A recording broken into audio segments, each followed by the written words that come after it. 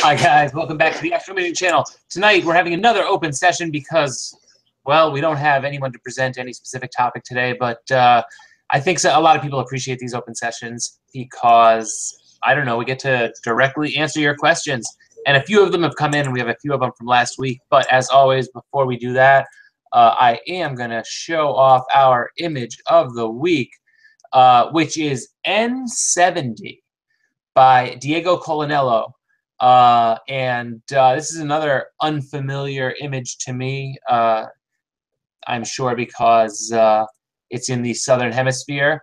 N70, it's a super bubble in the Large Magellanic Cloud, a satellite galaxy to the Milky Way system located in the southern sky at a distance of approximately 160,000 light years. It's a luminous bubble of interstellar gas measuring about 300 light years in diameter. I'm not going to read the whole description to you. What I'd rather have you do is check it out on our website, because then you can comment on it and actually see the image of it in full resolution. Diego did a great job on this one. Nice dark color. And I don't know, just a really interesting object. Stood out to me right off the bat. And another cool thing about it is there are a few clusters in here that really just kind of scream out. And another, I don't know, it's a planetary nebula, but a nebula of some sort in the corner right there. Just a cool image. So check it out, comment on it, or while you're there, or submit your image. Click Image of the Week, and you can see all the images that were submitted. You can drop down the bottom and submit your image here. That is it for Image of the Week. Congrats, Diego. Let me see. Too many windows. Got it. Okay. I am going to start.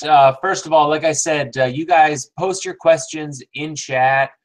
Maybe I didn't say that yet. If you're watching us on YouTube, you can't take part in chat because we don't watch the YouTube chat. If you want to take part in chat, go to theastroimagingchannel.com, and you'll see a little bouncing chat box on the bottom right. You can click that and basically log into chat, ask your questions, ask or comment on other people's questions. Basically, then you're in. And you can also watch the this session from there. It's all set up for you there. So I'm going to start with what we hadn't got to last week that I think we can manage to cover in a few minutes. What I'll actually do is I'll read these out loud. If any of you have any specialty and think you might be able to present on any of these, or know someone that could, I know some people were suggested last week, and I've contacted a few of them, but I only got a response from one or two. And I'm working on getting them set up. But like I said, we're always looking for people. Talk about ASCOM, and I know that's one of those things where it could either go really deep, really long, but yeah, anyone has any deep knowledge of ASCOM, we'd love to have you on. Exposure time, we've covered that a million times over. Let's see, these are the ones we've covered. Maybe I won't go through those.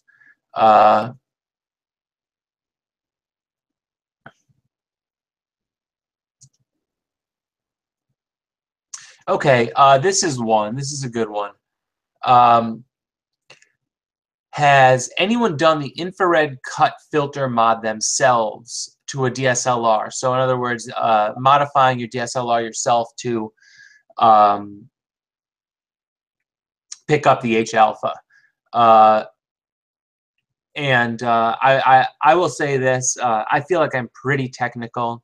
But I watched one of the tutorials for doing the modification, and basically he took out like 8 screws, opened up the camera, took out another 8 screws, opened up the camera, took out another 8 screws, then 10 screws, then a ribbon cable, then another 20 screws, keeping all the screws separate because they're all different types, and then over and over and over again. And I will tell you, I was ready to quit after the first page, and there were like 20 more pages.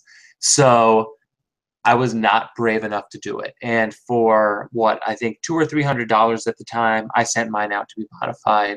Gary Honus did mine. He's also the one that produced the tutorial. And to me, that was money well spent because I could easily see myself just accidentally bumping that piece of paper that's holding all the screws. And yes, I've seen this suggestion before. With the screws, print out a worksheet, apply double sticky tape, and stick the screws to the tape. And yeah, count it like in advance. Make sure you know how many screws you're supposed to have, and make a little circle on it so that you've got a spot for each one. And I'll tell you, a lot of people have done it on the forums, and I can't say I remember anyone saying I did it and I completely regret it because I really screwed it up, and then I sent it off to someone and they couldn't fix it. So can you do it? Probably. You know, it's just instructions. You just have to follow it. But at the same time, the guy, the worksheet already tells you how many screws. There you go. So that's even better. I guess, wow, we're getting more advanced these days. Better than back when I was considering trying it. But yeah, it literally says 2 short, 1 long. So it actually walks you through it much, much better. We were just, right before we came on, the other thing we were discussing is taking filters out of the filter wheel. And it seems like all the manufacturers, for some reason, have you using some tiny screwdriver right next to the filter. And I don't know, I guess I'm one of those people who are, I don't want to say clumsy, but not delicate. And I can quickly mess a lot of stuff up. So I'm always apprehensive about trying stuff like that.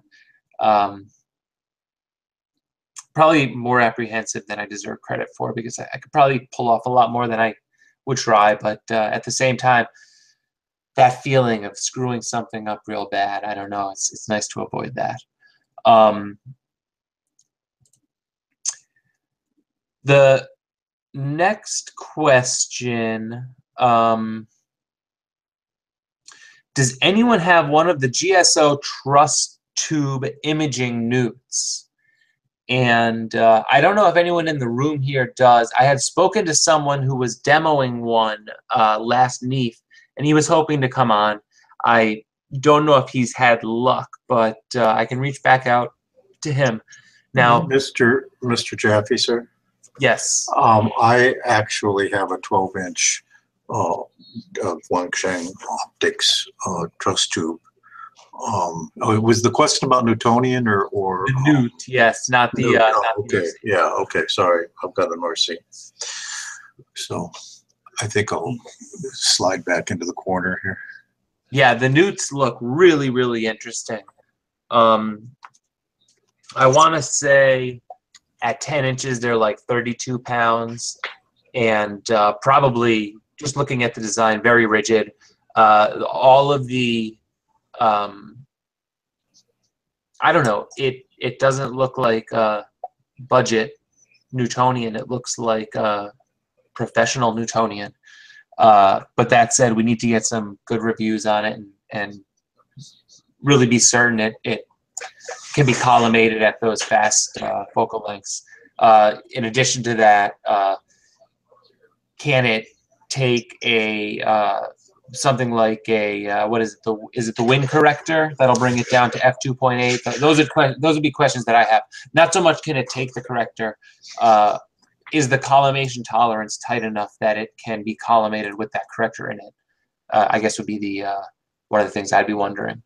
So if you have a GSO imaging newt, then please either send me an email review or something, or send me an email and say I'd love to come on and talk about it, because there are a lot of people that would be interested in that. How does dithering affect dark frame subtraction? If anyone wants to chime in the room on this, they're welcome to. I've got to think about this for a second. Yes. Adam, we had a discussion 3 weeks now ago about statistics, and a part of that was about dithering, and if you would like to go back to that discussion from 3 weeks ago, maybe 2/3 the way through it, we talked about where the hot pixels are and the cold pixels are, and how you kind of line them up like that. Do you want me to just show those slides a little bit, or what? Or just to refer them back to that? You know, I think I'm just going to refer them back to that, unless whoever asked this question, I'm not sure how specific you're referring, how specific you want to get about it. But for a comprehensive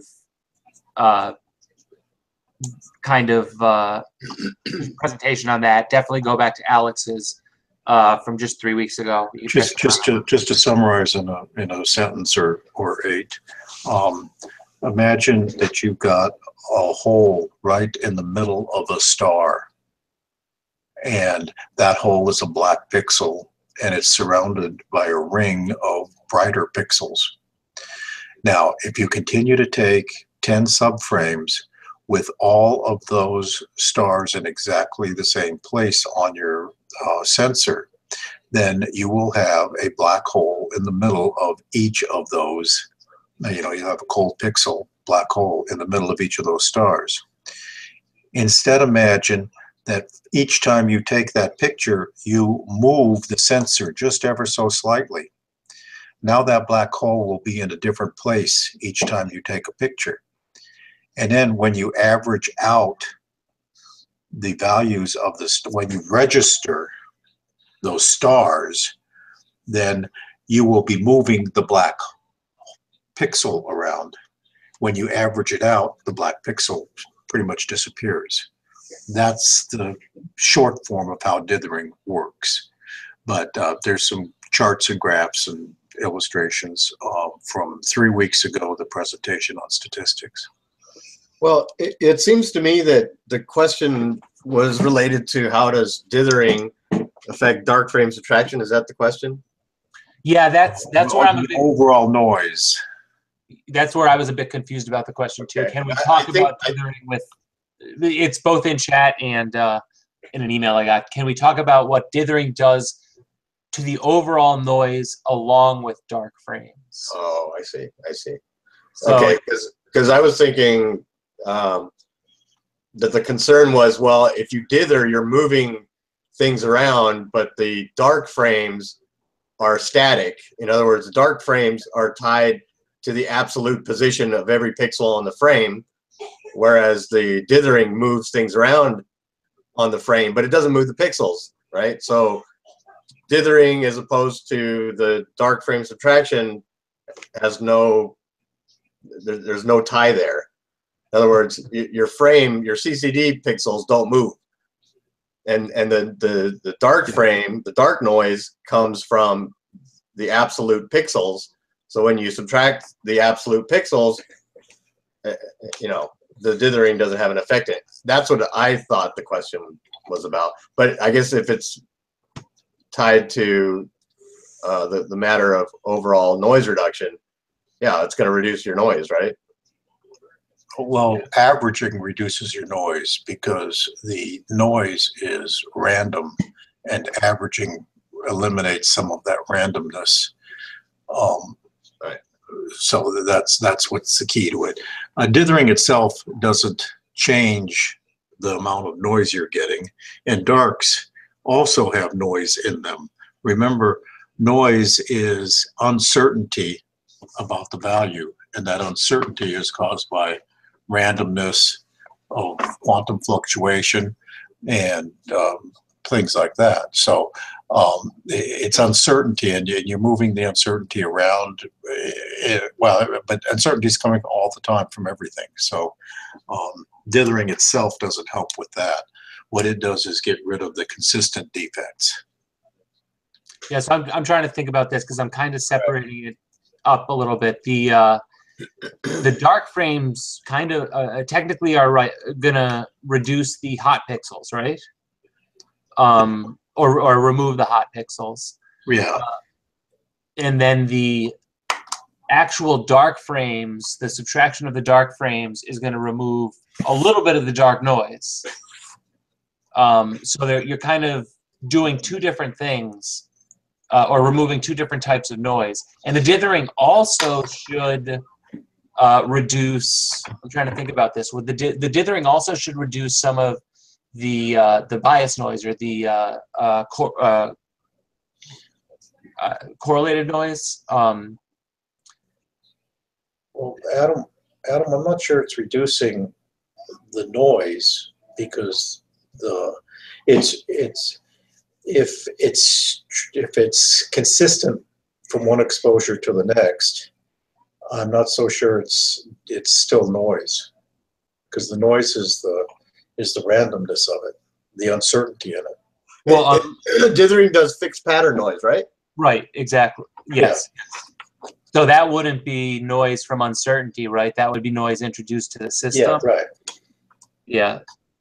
I mean, at least that's where it's getting kind of It depends on your definition of noise. right. So you're not getting a real good answer, Elias. Yeah, you're just not, Elias. You're not getting a good one because we'd have to pin down the definition of noise itself, and It's complex. yeah. But I think you're also asking a question that you're asking if dithering itself reduces the noise. Dithering gives you better data sets to average out, and in that sense, it helps. And if you count noise as anything that's kind of disturbing the reality of it, dithering would help you do that. But it's not necessarily just noise that it's removing. Well, I think a lot of this is fine and dandy for intellectual discussion.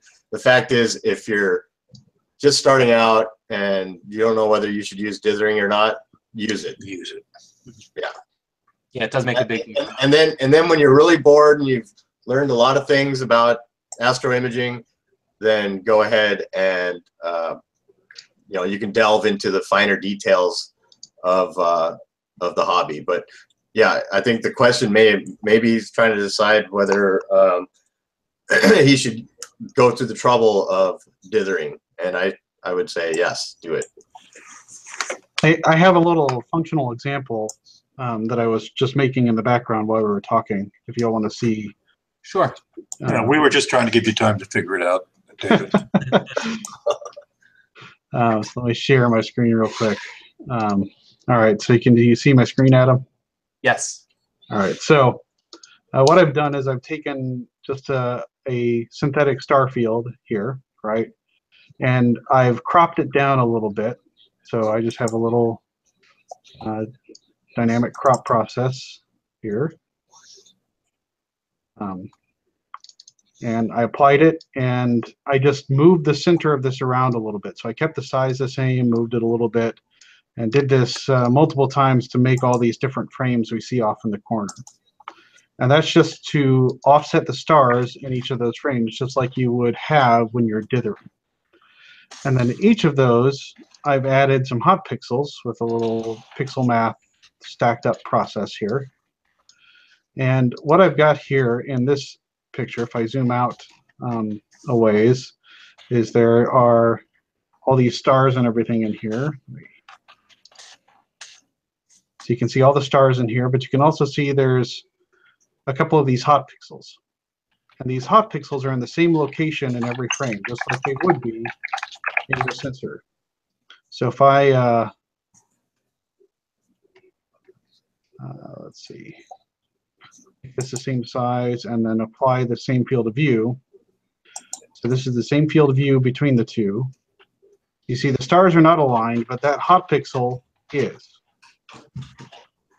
So that's the important part. That's what happens on your sensors when you're dithering around. The stars and everything won't be in the same place, but your hot pixels will. So when you register them, so I'm going to take this image, make it the same field of view over here. So when you register them, this is the unregistered frame here. So this is the original frame. This is the unregistered. And you can see that those hot pixels line up perfectly. But after I register the stars, this hot pixel at the same field of view no longer lined up. It lands in a different location. And because of that, because these are landing in a different location for every single frame in this stack, when we go to combine them, they'll average out some if you're not doing any kind of rejection. But you can see that this guy, his values are so much different than all the others in every one of these frames. So this guy is a value of 1.0. And then if you look at the value at the same location in every single frame after it's registered, it will be, you know, slightly off. It'll be in one of the other locations nearby. And those values are all, you know, 0.0004, 0.003, 0.005, very, very low. So it's easy to identify this one as an outlier when you start looking at the whole set. And that gets back to Alex's discussion about statistics. It's very easy to reject that one. So that's how these things step around and why the statistics allow it to get rejected easily. That was a great illustration, David. Oh, thanks. Yes, thank you. Okay. Next question. I'm glad this one popped in front of me. This is in the email, and I missed a lot of these last week. I just couldn't keep up with them.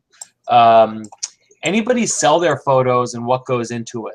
So there's actually a lot of different ways to sell your photos, and I've sold a few of my photos, and I actually got lucky and sold one this week. But I am in a unique position. I own a furniture store, and I basically use them in our displays, and we sell artwork, so it just kind of makes sense. That said, if you want to sell your photos, obviously you can. There are a few different ways to try selling them online.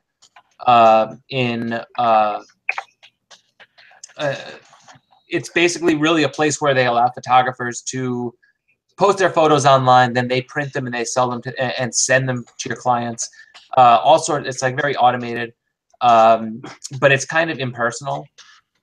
What I actually prefer to do myself is, I've said this before, I tend to donate a lot of my photos to my child's school events, to any sorts of charities or anything like that. If they're looking for anything, I say, hey, well, this is what I do, and they're usually glad to take it for a raffle or whatever it may be. And every time I give one away, I end up selling one to someone who happens to see it, and I just discuss it with them, and they're just blown away by it. Or even if I don't sell an image, I end up talking a few people into visiting our local observatory, or I just get to chat with them about astronomy for a little bit. And whenever I see those same people out on the street somewhere, they always catch back up to me and say, hey, you remember that time you told me to go here? Well, I went to the observatory. It was amazing. I brought my kids. So it's a really nice way for those of us who take pretty pictures to kind of use those in some sort of impromptu outreach without bringing our telescopes and bringing all of that stuff. Third potential way to sell your photography is, and a local astronomer, astrophotographer did this, and I thought it was just kind of ingenious. He was doing sidewalk astronomy. He brought his telescope out onto the sidewalk, and he was letting people look through it. I think it was a solar telescope, and he happened to do it in front of an art gallery. And the art gallery owner walked up to him and asked him if he wanted to do a whole display, and he ended up doing that. So one thing I say to people when they say I want to sell my photography is, if you want to make a ton of money, you're probably not going to do that. But if you want to just kind of have fun and represent it proudly and have chats with people, basically just go out and do that, and you're probably going to sell some. Just kind of throw it in there that you sell your photography. Now, in the past, we have had programs on how to print your astrophotography, and I do think that a lot of the interesting printing methods really help to sell it. What I sold this past week was a gallery wrap. So it's basically canvas wrapped and stretched around the stretcher, and I do a 1.5 inch deep stretcher, so it's kind of pushed off of it. I don't think I have one here, but for some reason, people really love that. For beginners, it is a great way to print your astrophotography because the imperfections in the canvas will hide the imperfections in your images. For the more advanced astrophotographers, you're probably going to hate it because it hides all of the detail in your images. So as I've progressed a bit, I found myself moving more towards printing on metal. And the metal prints give you that luster of photographs, are impervious to basically damage and whatnot, and you don't need to frame them. So I find when you frame astrophotography, you have to put glass in front of it. That glass reflects a lot of the light off of the black backgrounds and just doesn't really do anything for the photos. The metal prints, which I think I have one right here, so I'll show it off.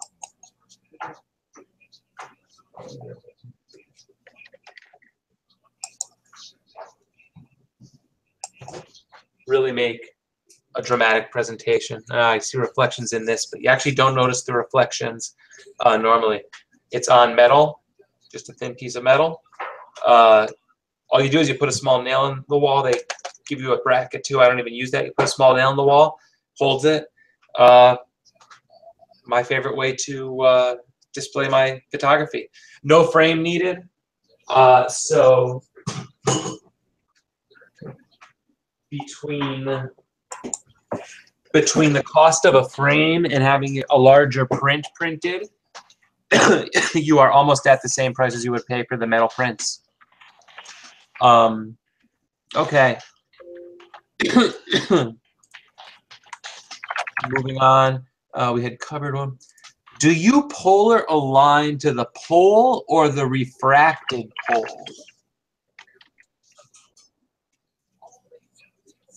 I don't know. Let me think about that. If you're using a polar scope, you're polar aligning to the refracted pole. But if you're drift aligning, you're polar aligning on the actual pole, right? So I guess it depends on your method. I don't know how far the refracted pole is. I think the diffracted pole, correct? I don't know. Anyone in the room know that?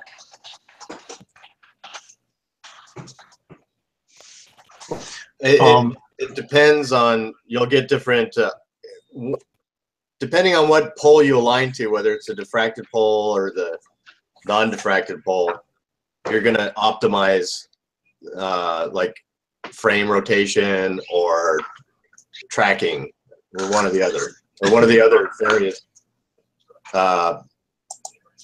defects that you get from tracking. That's how I understood it.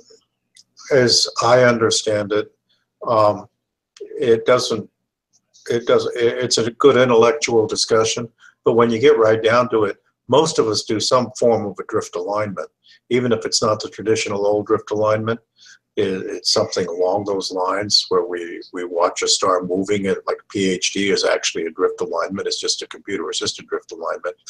And I don't know where the polar stars would be or where the North Pole would be, whether it's refracted or absolute or anything like that. I just know whether or not the stars are holding still and not drifting north or south.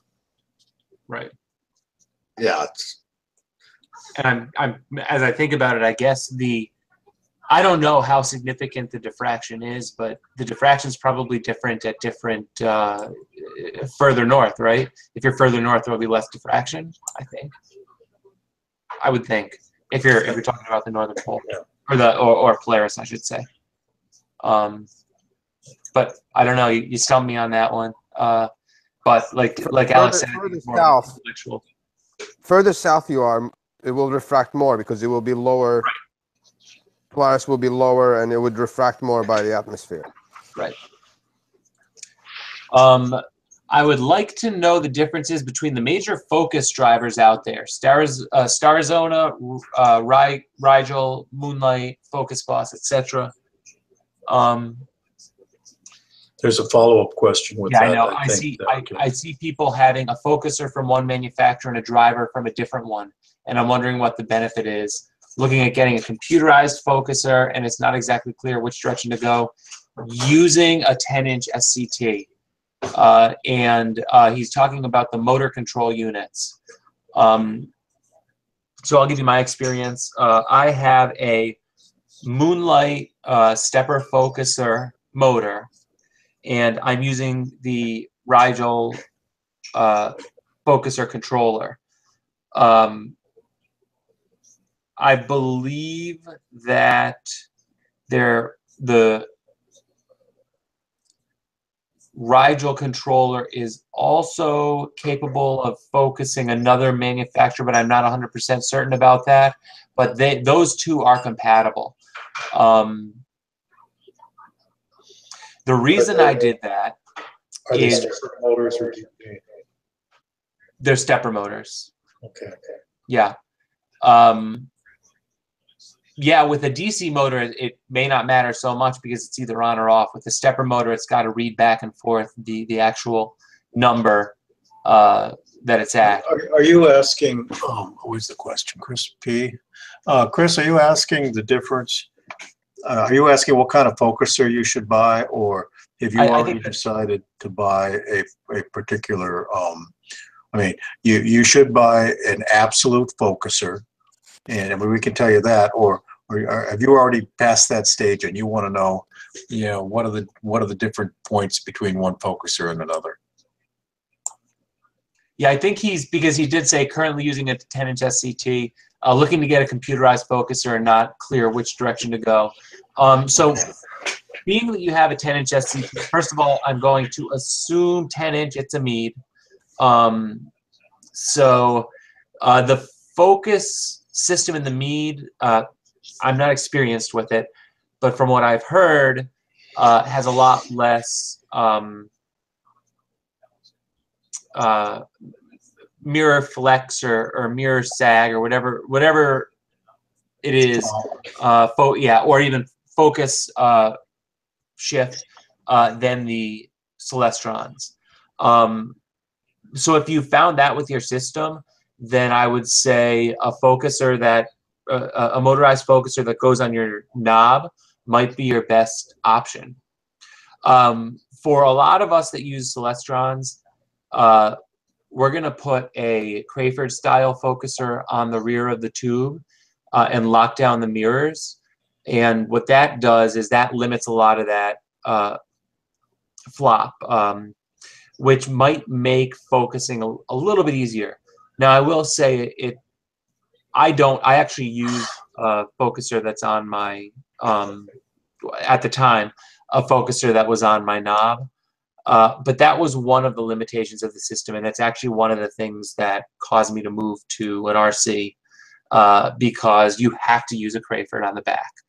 And it gave me the opportunity to buy a super solid, rigid Moonlight focuser, Moonlight Crayford focuser, or SCT focuser, which I could then attach the motor to.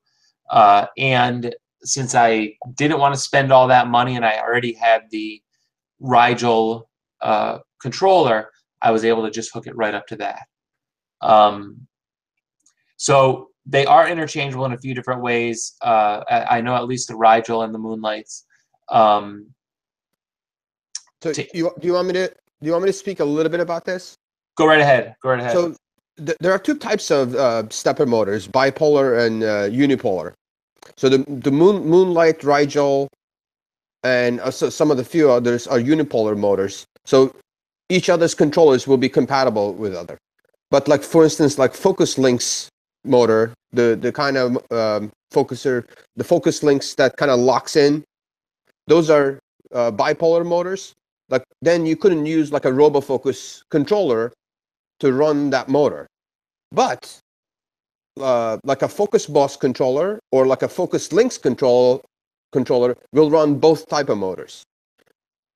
with appropriate cable. Like you would have to get the right cable for the right motor, but like a Focus Links controller will run a bipolar and a unipolar motor, but not the other way around. So that's why Moonlight, Rigel, and RoboFocus are pretty much all interchangeable. They all use unipolar motors. Right. And the only difficult thing about the Rigel to Moonlight, now I could have purchased one from Rigel, but I decided to build my, what is it, a serial to RJ45. I don't remember the specific wire, but basically it's like a telephone wire. I don't remember whether there were 4 or 6 wires. There might have been 6 wires. And basically you have to make sure that the colors are lined up properly. So you end up basically building a little, by putting the pins in the proper place, you build a little adapter, and then you can plug a telephone cable into it, or an RJ45 cable into it, whatever it is. I forget the name. A little bit later on, Linda Thomas Fowler asks, I have a related question. Oops, somebody. With computerized focusers, are you adding a motor to your existing focuser or replacing the whole unit? Yeah, you can do any one of a number of options. So the first thing you have to ask is just how good is your current focuser? If you have a typical SCT, then you're gonna have mirror focus flop where because you're trying to move the whole mirror at once. There are studies put out by RoboFocus, I know, that says that, oh no, it works just as well either way. I don't know of anybody out in the field who believes that. So if you've got an SCT, you're probably talking about adding an auxiliary focuser on the back. And that's what Adam referred to earlier. Usually it's a Crayford focuser, or maybe it's a rack and pinion focuser. The front end of the focuser matches the back end of your Schmidt-Cassegrain, and the back end matches the front end of your camera.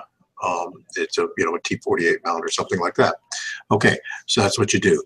If, however, you already own a really nice refractor, you can sometimes, and with a good solid focuser already, you can, oh, by the way, yes, you can add a motor that just turns that focusing wheel. So you don't have to use your fingers to turn the focusing wheel on a Schmidt-Cassegrain. You can use the motor to do that. And those are the ones that I don't think most people are happy with in the long run, and that's why they add the auxiliary focuser on the back. Now, if you have a good telescope with a good, Crayford focuser on it, or a good rack and pinion focuser on it, you can sometimes, as simple as remove the knobs from it and replace it with a RoboFocus motor, and various other people make those motors. Then you get various software. RoboFocus makes it, various other people make software to do this, that just reads the position of the motor and tells it to go forward or backwards, and you use software to control that. So most cases, you interface the motor with the focuser either by screwing the motor right on with a little coupling bracket right on to the to where the knob used to be. Okay, you can do that. In other cases, you can buy a whole integrated set where the motor is integrated into the new focuser and stuff like that. On my various imaging rigs I've got out there, I've got probably 2 or 3 RoboFocus setups with various size couplings, and I use it on several different refractors and several auxiliary focusers that are attached to the back of Schmidt-Cassegrains and things like that. So that's, you've got various choices, Linda. Okay. Yep. Thank you. Guillermo, what do you think about the new Triad filter made by OPT? It's a narrowband filter for color cameras. It looks interesting for deep sky imaging in the city. I want to say we discussed this a month ago or so, and someone correct me if I'm screwing this up, but basically, yes, it's a narrowband filter They say for color cameras, but basically I think rather than defining it as a narrowband filter for color cameras, I would say it's a light pollution filter that only shows H alpha O3 and S2, right? Or maybe it shows other wavelengths, but it cuts out everything outside of those wavelengths. So if you're shooting a galaxy, for example, for it, you're not going to get anything. So it's not an effective light pollution filter for shooting galaxies, but it would be an effective light pollution filter for shooting nebula. And they define it as one that would work with color cameras, which I can kind of see. But to me, what I wonder then is, I wonder if this wouldn't be an appropriate luminance filter for shooting narrowband. If that's your thing, I don't know. It's new, so who knows how people are going to use it. But it seemed interesting. There are a few people interested in it in the room. Another one of those things, interesting in theory. We have to see how in practice it actually performs. But that's what I've heard of it. And then you notice it costs, what is it, $670 or something like that. It costs a heck of a lot of money. So, and you know what's funny is that when I first heard about it, I said, whoa, what a fantastical idea. And that was mid-September, and we haven't heard of it since. You know, on cloudy nights, I haven't seen anybody say, hey, look what I got with my new filter from OPT. I haven't seen any of that. So I don't know what's happening with it. I suppose I could walk down the way at the observatories out at GMARS and ask Chris, who's one of the people who's pushing the thing, and Chris Hendricks, and ask him how's it going and stuff like that. But I don't know. I haven't done that. I don't see what this is talking about, this particular question. A bit confused. I guess you want to be between 1 and 2? That's with Pam, about picking pixel size coverage, I think. Is it Pam M? Yeah, I honestly don't see. Yeah, I'm not sure that we haven't covered it a little bit later in text. She's asking what size pixel coverage should she buy for her telescope, and the answer is you always try to get about half of your seeing, so that every star is on at least 2 different pixels, and it makes for nicer, prettier stars and stuff like that. But the answer is also that, you know, you only got so much control over that, because some nights are better seeing than other nights, and you're going to buy how many cameras and how many tubes. Well, it's going to mix and match, and then well, you know, you can also bin is another way to get more coverage and things like that. And if you're buying CMOS with they're getting littler sensors, they're littler pixels, you may not, you know, you simply may not have much of a choice. So do what you can, but don't go crazy trying to match them up perfectly. Things change. And I think we covered that in text later on. I think so.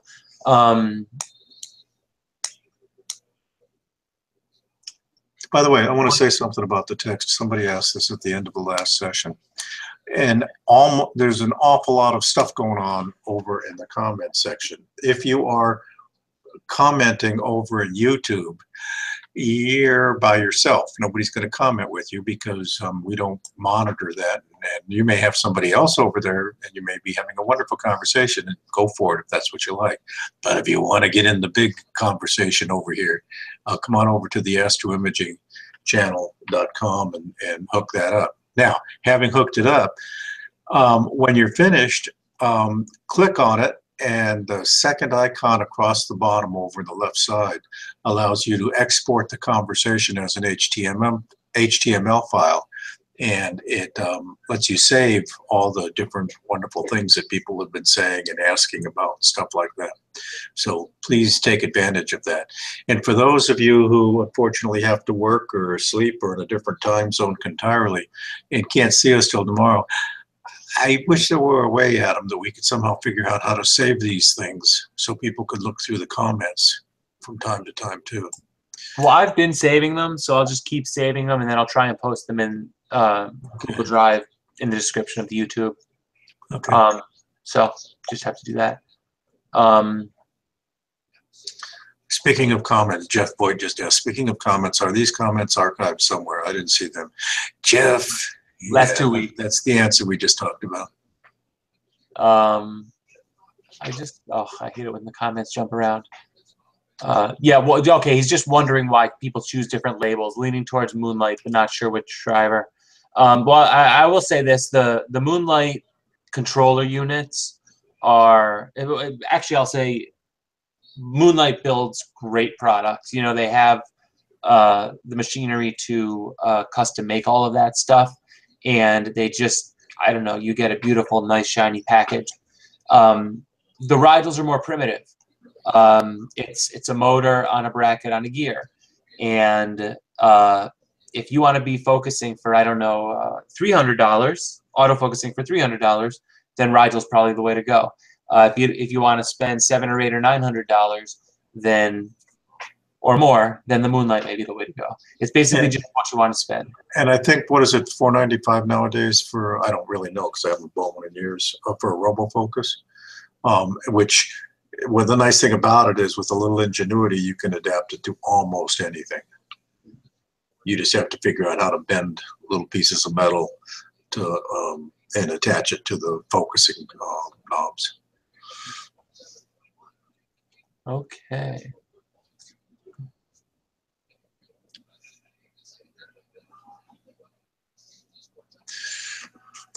Dang, it's all over the board here, isn't it? It's like all.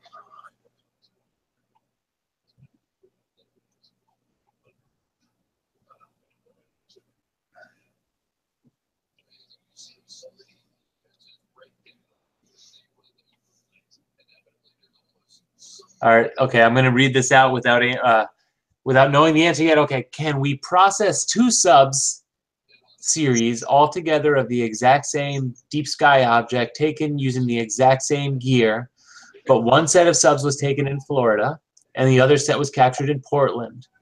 If yes, what might be the caveats or issues we may encounter while doing a comprehensive processing workflow? If the answer is no, can you explain why? So Adam, I did answer that one in the stream later on.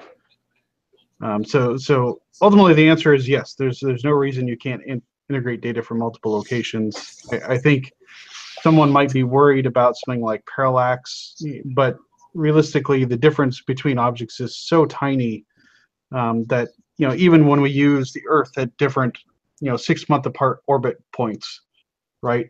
Even our most advanced telescopes can only see parallax differences up to maybe 1,000 light years or something like that, right? So, you know, it's just not really possible that you're going to see a lot of difference with amateur equipment.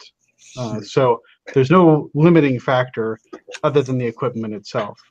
So the things you might run into are light pollution differences, gradient differences, things like this. So those can impact how you do your processing. Or if you're using two different setups at those different locations, so you're working with someone else, that brings additional complications depending on the actual equipment. So that gets into some fairly advanced processing and how you deal with multiple different setups. But ultimately, there's no limitation to combining the data. A few years ago at AIC, the Advanced Imaging Conference in San Jose, Rob Gendler did a presentation about how he takes some pictures, and then he takes pictures from the Hubble archive, where you can actually go and get the original plates, the original files of the Hubble shots. And he uses Hubble shots and shots from other, Palomar and he puts them all together into one big image using the best parts of each one and things like that.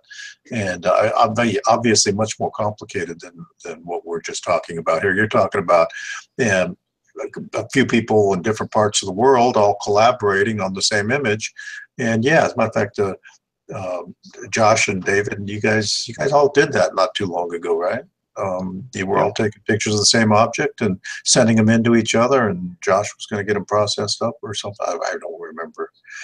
That was going to be my answer. Was well, I didn't understand the question at first, but absolutely you can process images from different locations, and you should, because you should practice collaborating. In fact, that is probably the thing that made us all that much better, because you really, if you can take different image sets and take the best aspects of each and process them together, and maintain those good aspects, then you've got a good image. And you've done a good job processing. And somebody's noticed that QHY has a new focuser controller driver on Astrofactor's website for $150. We had mentioned the difference, the two different types of stepper controllers, but I don't know if we specifically mentioned that there are two different types of controller motors, and motors, DC or stepper. DC is basically on-off, so it's either, it's like saying, hey, you're going to turn the knob to the right, turn, turn, turn, turn, turn, or hey, you're going to turn the knob to the left, turn, turn, turn, turn, turn. Whereas a stepper motor is going to say, you're going to turn to the right 100 steps, and it's going to precisely turn 100 steps, which represents a very, very tiny amount.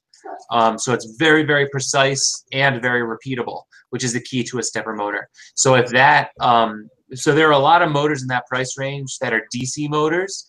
If that is a stepper motor for $150, then that's a great deal. And if it works, it's going to be a hot product. But I'm not familiar with it, so that's basically what I have to say. And Martin's saying he remembers Who Wants to Go Deep on the Tadpoles. I remember that. Was that a Mad Ratter post? But we all did it. A collaboration. That was, wow, like 5, 6, 7 years ago or something. A collaboration on the Tadpoles, and we basically processed all of our data together. And I want to say that was before. Well, I know that was before I was kind of. I'm not gonna say before I was good, but before I really knew enough about doing it to process it appropriately. But oh, not that long ago, maybe 3 years. I guess so. Time flies. Adam, Yeah. I think reading through the comments in the section, I think we covered, tried to touch on almost everything. There was, Renan asked, it seems exposure time been used for getting our lights are determined by evaluating somehow these lights.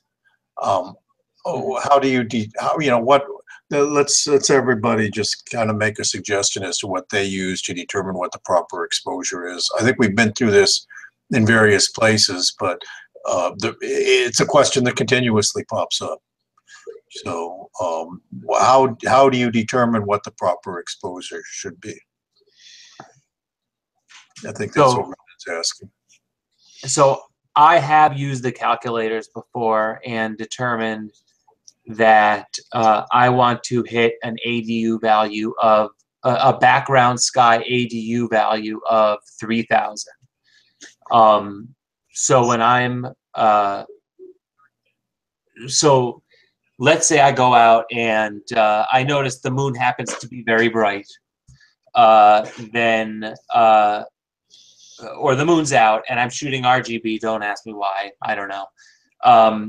So I could take my test exposure and I'll take my exposure for a minute, and let's say the background ADU value is 2,000. Well, I know that my camera has an automatic 1,000 ADU in there. It just puts that in there to prevent future math problems, kind of a pedestal. So the background sky that brought me up to 2,000 over that 1 minute, if I were to go 2 minutes, because my camera's linear, it should double, and I should be at 3,000. So I basically kind of use that in my mind, but I also try and keep my numbers round. So that's basically how I do it. If it's closer to 300, I'll use 300. If it's closer to 140, I'll use 140. But if I shot last night and I'm shooting tonight, sky conditions are probably the same. If it's 2 weeks apart and the moon conditions are different, then I'll probably be switching my exposure times. That makes sense? Yeah, it does to me. Many of us assume that we'd like. Well, here's a question for you, Adam. Why did you decide 3,000 is your ideal? Okay, so why did I decide 3,000? I think that actually came from a calculator. So basically, excuse me, the calculator asks me for my bias pedestal, my camera's specified read noise, my camera's specified dark current, I believe it asks me for, and then it tells me where roughly I should be so that the read noise only represents 5% of the background sky. Now it asks... That 3,000 number is an ideal for a certain camera, certain sensor type, but for a different sensor type, it's 1350. Like on a 583, I think it's 1350. And when we're talking about background noise, background ADU, what you do is you open up a picture that you've taken, and you go over and click on a certain area of the picture, and it will out a dark sky where there is no nebulosity and no bright stars or anything, and that background sky will give you a value. And what you have to do is do what Adam says. You subtract the pedestals, which are included in your dark and your bias, and that'll give you a number. And the way most of us do it is by using a calculator. At Star Arizona, at CCDware, and various other places you can find these calculators, and that's how we decided. Does that answer your question, Renan? Or did you want us to go more into depth on it? Oh, and by the way, it really dramatically changes if you want to take something besides what we're talking about, deep space on a fairly dark night. If you want to take the double cluster, you may have a different answer because you want the color in the stars, and the formulas that we just talked about might have given you burned out stars. So you don't want to go there, but that's something you have to decide as to what you want to take. Okay? And maybe some of the other guys in the room can make suggestions as to what they do. Or maybe they don't want to. I don't know. Is it okay to use ABE or DBE? ABE, automatic background extraction, DBE, dynamic background extraction, on individual images, LRGB before LRGB combination. It is okay, but I do believe that when you do it on an RGB image, it splits the channels anyway. So unless the gradients between your individual, let me think about that.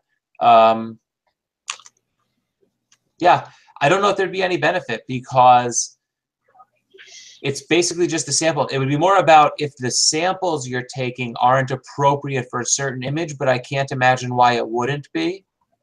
So Adam, I've done some of this before, and the way DBE works, whenever you create the desktop icon, it locks in the samples on whatever reference frame you used. So if you have dithering or some sort of drift or something like that, stars and other objects can migrate over to where the samples are from whatever reference frame you used. And so your results may not be what you expect when you're doing your DBE process. It's generally why I use ABE if I'm doing something like that. And it can actually yield some pretty good results if you have some data that's you're really struggling with, and you've got a kind of simple gradient per each frame, but they're complex after the final stacking, and they're difficult to remove. Maybe you got a lot of nebulosity or something like that. Then actually doing the ABE per subframe can sometimes yield a better result, before you actually integrate. Go ahead. He's saying before LRGB combination, so I'm assuming that's after registration, right? He's saying before LRGB combination. Oh yeah, he's Not saying. before integration. I see. In which case, is it different? It could be a little different before LRGB combination because the LRGB combine is nonlinear. So if you do an RGB and then you combine luminance with it, then you would do ABE on illuminance in your RGB, or DB or whatever you're going to do. If you're doing it otherwise, I don't think it makes that much of a difference. Yeah, no, it makes sense kind of on the luminance a little bit, doing the luminance separate from the RGB maybe. Yeah. In general, when I'm processing my data, that's what I do. I process luminance and RGB entirely separately, right? And so I would do an ABE or DBE on each of those before I do any kind of combination with them. Well, truth be told, I do that too, but I'm doing it on narrowband images mostly. Right. It would seem to me that the best time to do that, if you're going to be doing that, is you've got an individual red, green, and a blue, and you run the background equalization or the ABE on each of those separate ones, so that you remove any peculiar gradients that came from light pollution or something like that. It could very well be that because of the sequence, the way you took it, that you took your well, it was pointing one way. You took the reds, and then you did a meridian flip and light pollution and stuff like that. You may have left it behind 3 or 4 hours ago when you're up in a different part of the sky, and so that's you'd have to play it by ear. But there's nothing mathematically or anything that says you can't run it just before or after or anything like that. It does work well early in the process, background extraction. Yeah. So no harm in doing it that way. I've never run into problems doing it after. There is, like I said, the LRGB combination is nonlinear. So there's, I'd say, a theoretical possibility that doing it after could have issues, but I've never actually run into an issue doing it. So take that for what it is, right? All right. Yep, and he's saying he's getting better results doing it that way. So do it the way that you get better results. And remember, every piece of advice you get on the Astro Imaging channel is worth what you paid for it. If it's on the internet, it has to be true. I think we got all. Yeah, because he's dealing with heavy light pollution. Jeff is dealing with heavy light pollution. So yeah, so a complex gradient. Oh, okay. So he's saying he needs to do individual DBE before stacking, probably because of the complex gradient. That's complex gradient and more of a complex issue. Yeah, that's what I was talking about before. I got it mixed up. Yeah. I thought John was asking about that, but he's just asking about L and RGB. Right. Awesome. Well, this was another one. We commented earlier, we don't have a topic for tonight. Well, sometimes these sessions turn out well and sometimes they don't. But I don't know, when we cover a lot of questions like this and I think give some good answers, I don't know, I look at them as being somewhat successful. That said, we are always still looking for presenters. So if you're available, let me know. Deconvolution and narrowband, I'll give one more question. Do you guys decon all of your channels or just H-alpha? Very few exceptions to, I would do just H-alpha with very few exceptions. I think I've done deconvolution on the O3 and the Crescent Nebula. to try and give it a little bit more sharpness. Can I think of another object? I don't know. Any the reason it would have been that one is because it's very strong in O3. I'm trying to think of another strong O3 object that I would really want to get a lot of detail out of, or maybe maybe just kind of sharpen the transitions. But nothing is popping into my head right now. You know what you should do in a lot of these questions? Deconvolve all of them and see what kind of results you get. And then just do it with the hydrogen alpha and see which, because a lot of these things, it may be just your taste, and you certainly need to know this answer for yourself. So, why don't you do that and tell us what you find is useful on it. Yeah. In general, though, I will say the H alpha is going to be where a lot of your detail and structure is going to come from. Only with a few exceptions, maybe a dozen popular objects, maybe some planetary nebula.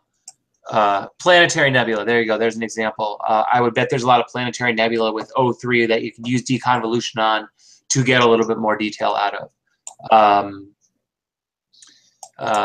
Now, I'll add a slight twist to this, Adam, which is that I tend to use deconvolution on all the channels so that my stars match up in sharpness appropriately.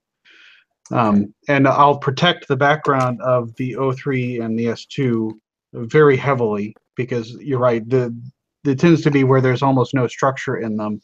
They'll be very faint relative to the HA. Most of your detail is going to come from the HA. So I'll protect the background very heavily, but allow more process to work on the stars, so I get effectively the same star sharpness between the HA, O3, and S2. So you're masking the reverse of what you normally would. And not really a reverse. I just attenuate the non-star portion very heavily, so that how do you do that with a mask? Yes, with a mask. So normally I would use an inverted mask, for the deconvolution process, and then use a star mask on top of that specifically for the process that helps control the ringing around the stars. So I would go through and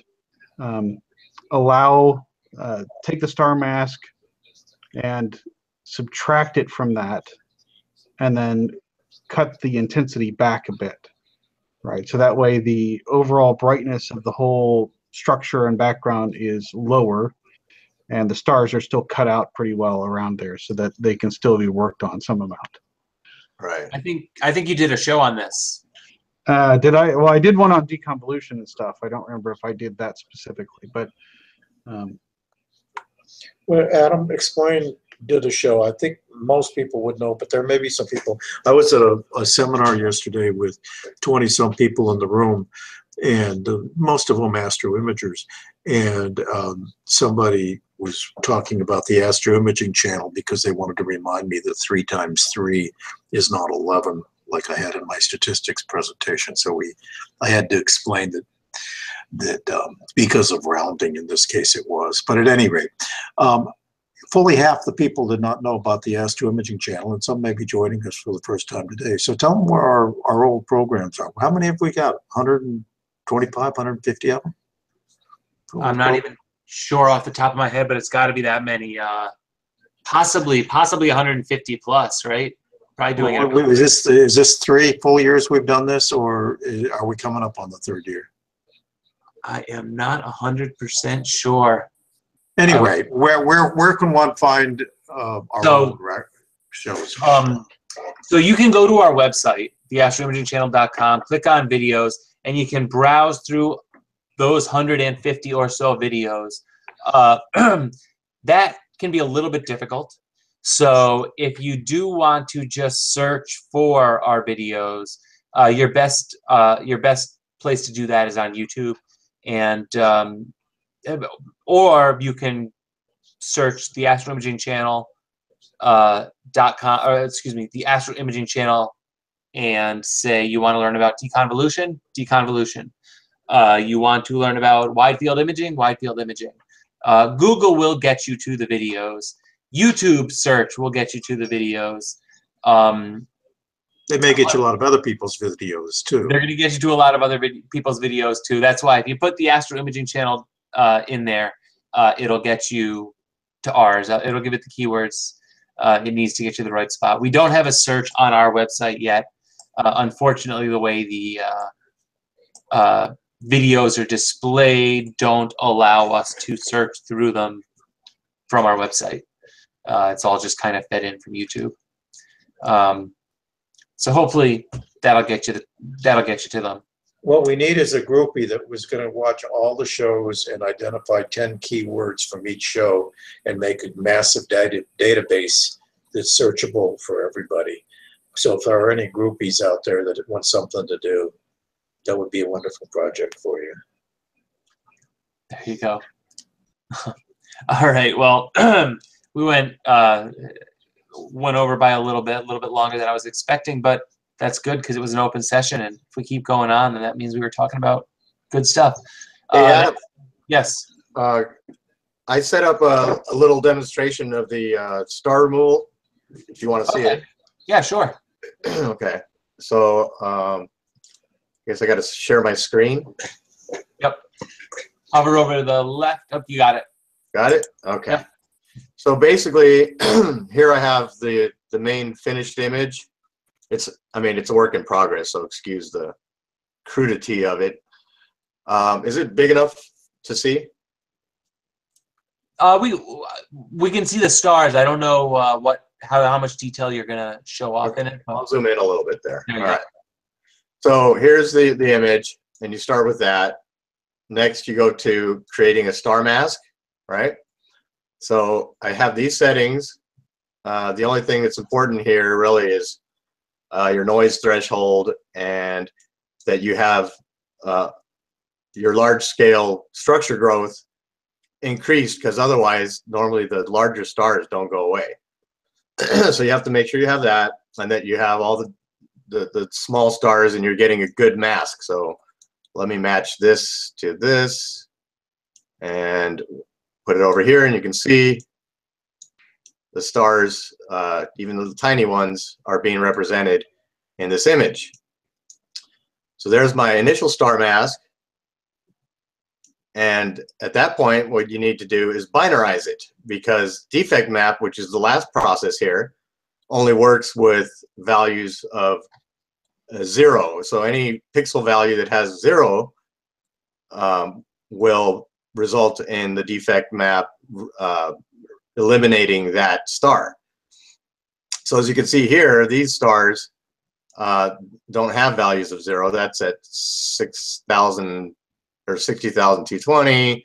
Not even the big stars are saturated. So that's a problem. So we take the binarize and we run a binarize on it. The thing with binarize here, still preview. Okay, so my values here are way too high. So take the threshold even further than this. If you go any further than this with the slider, it goes to 0. So I come in here, turn that into a 0, and come way over here, and maybe turn that into a 9. And let's see, that previews. I caught a few more stars here.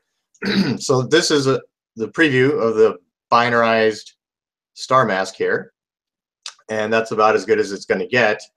So I will now apply that to the star mask. Uh-oh, what's going on? Let me try that again.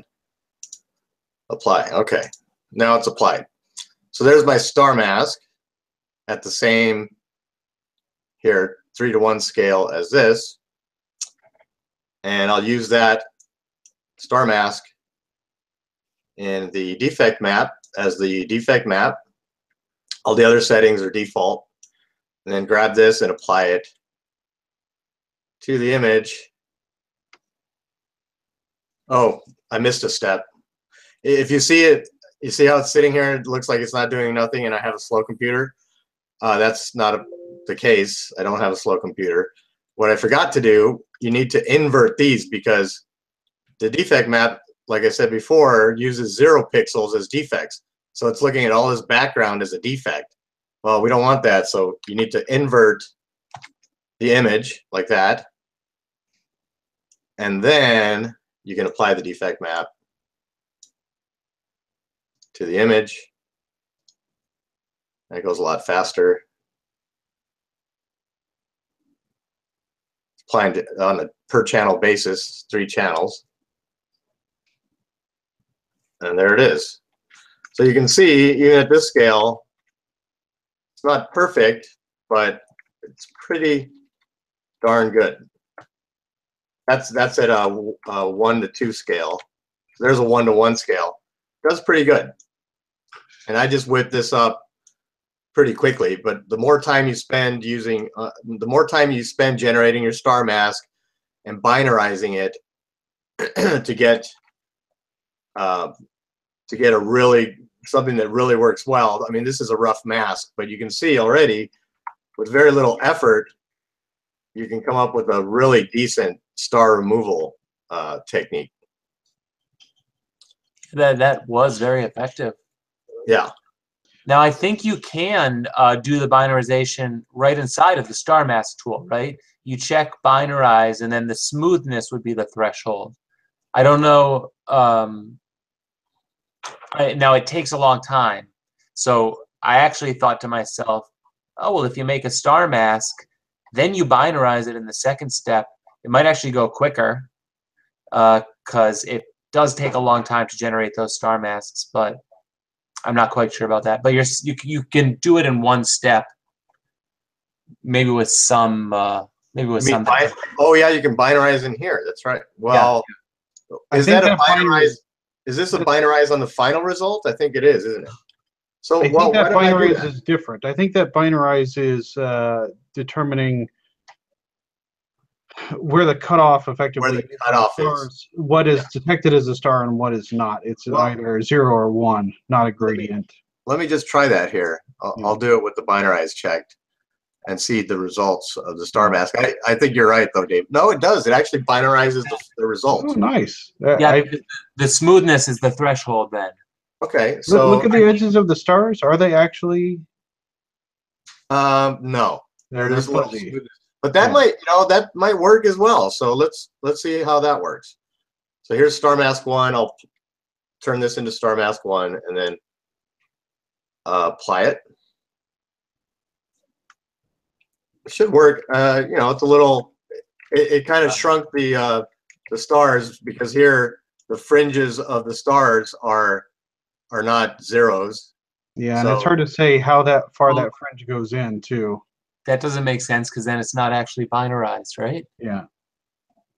No, it's what David said, Alex or Adam. The binarize in the star mask process determines the cutoff for the star mask. It's binarizing whether the star is truly detected or not, and it's the same intensity across the field. If you look at the star mask without it generated, all those stars will be effectively varying brightness in the star mask, whereas in the binarized, they'll all effectively be the same brightness level if they're detected. Okay. So it's not exactly the same. It may make it a little bit easier to catch the fainter stars doing it this way with the binarize on, but well, the results obviously you'd have to tweak the mask a little bit. The results of your initial demonstration though seem to be a lot better. Yeah, using the binarized tool. Yeah. So if I use the original mask, you get it. Oop, I got it backwards. I need to flip my mask. So if I invert the mask, your mask should look like this.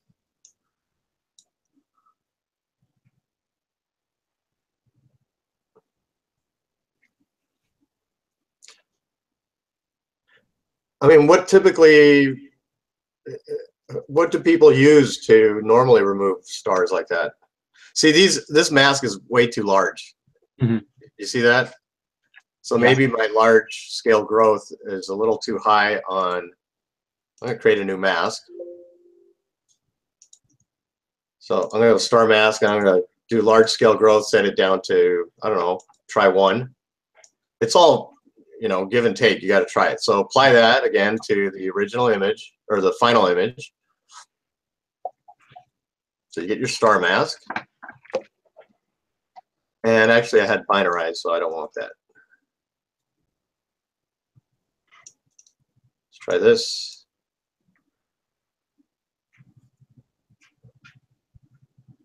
All right.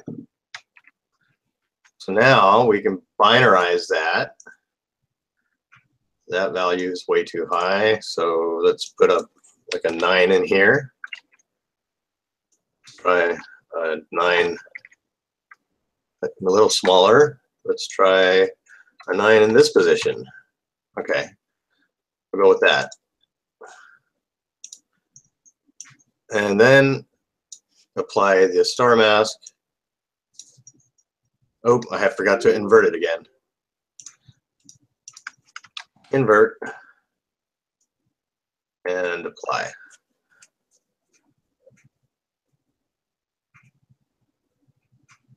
Yeah, that's a little better. Still a little large, but well, see now the bigger stars here got left out a little bit. Well, it's all a matter of tweaking, but interesting. Yeah, you got to tweak. So, or you know, you can also run it twice. There wouldn't be anything wrong with that. Just create different star masks at different scales, and you know, use them as different defect masks, and keep applying the defect map over and over again, because you're not degrading any of the other detail in the image. You know, the only thing that gets degraded is anything that you see in black here. So Right? Sal, what you're effectively doing is you're using the defect map to average in the area of your mask to whatever was outside of that mask, you know, around the local area, right? Right. Right. That's why these look like they're just blurs, because what it Right. did is it took that big area and said, this is a defect. And what the defect map does is, as I understand it, it'll take the pixels around that defect and say, what's the average value of that area. In fact, I think it's a little more sophisticated than that. You can see there's some color variation and some intensity variation inside the defect correction. Yes, because it's pulling from the edges effectively, and those edges will bleed in a little bit from the different edge that you're on. Correct. Right. Right. So- and I suppose if you didn't want such a sharp transition here at the edges, you could probably mitigate some of that effect, some of those sharp edges, by using a mask in this image before you apply the defect map. You could have your star mask in the inverted position, or the star mask as you have it inverted like this applied to your image. Well, you'd want yes, a but fuzzier- yeah, you want the original version that has the original, before not the binary. binarized. Yeah. Right, right. Yeah. Exactly. That would work perfectly. Yeah. And with maybe a little curves or histogram adjustment. Well, does the defect map work a lot like morphological transformation? Because I see structure there. I'm assuming if you drop that structure box down, it's going to say circle and. Oh, here, yep. Yeah. Oh, maybe Yeah. that's what. I haven't experimented. This is a very early stages of. Let's try circular. Let's see what happens. You might try, instead of median, try a Gaussian with circle, structure of circle. Yeah. Okay, let's try that. But in any case, ultimately what you're trying to do is average in, right? So you said Gaussian? Yeah. Okay.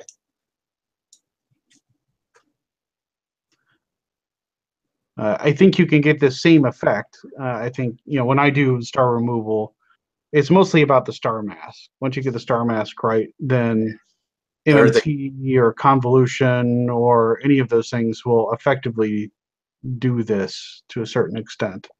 Right, right. So, I don't see a difference there. Yeah.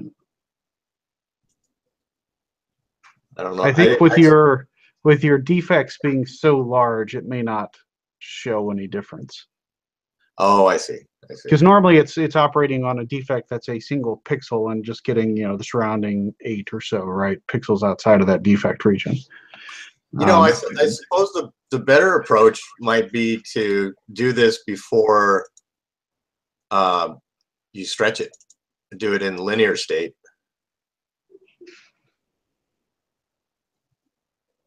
You know what I'm saying? I don't have a linear image here. Well, That might be hard. That might be hard to pull off. In the linear state? I don't know. Why is that?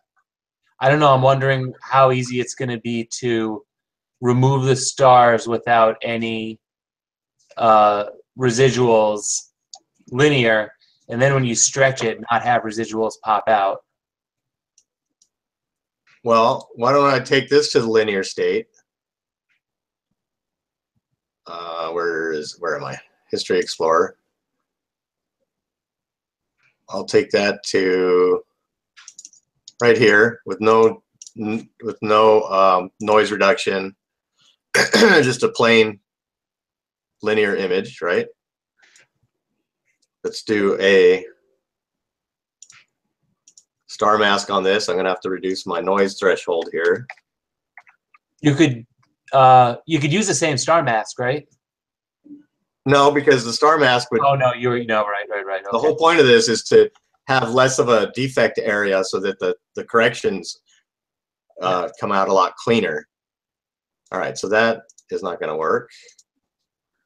Let's go to 03.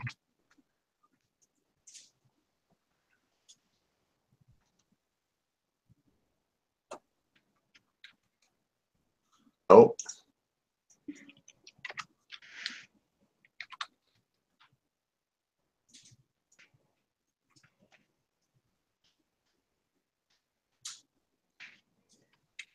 How low do I got to go? 1 noise threshold. Yeah, I mean it's linear, so it's going to be low down there. I would actually take the Am I getting anything? make a copy of the image, a duplicate of the image, and then temporarily stretch it. Boost And it a little bit, but not as much. Yeah, Is what you're saying? yeah. You know Okay. what I'm going to say is this is an interesting topic, but we could go on like this for an hour Yeah. or longer, and maybe we will sometime. But why don't you refine your technique, and one of these days we'll kind of go over it all. Yeah. Sounds good. Sound like a plan? Sounds All right. good. Thanks for watching. No problem. Thank you all for watching. I think it was a good episode because I'm getting at least one comment that it was a good episode. But I'm even going to push that last question off because it is getting late. The time change is killing me, and even though tomorrow's my day off, I have to go into work. So poor me. That said, guys, thanks for watching. Good night. See you all next week. Night, everybody.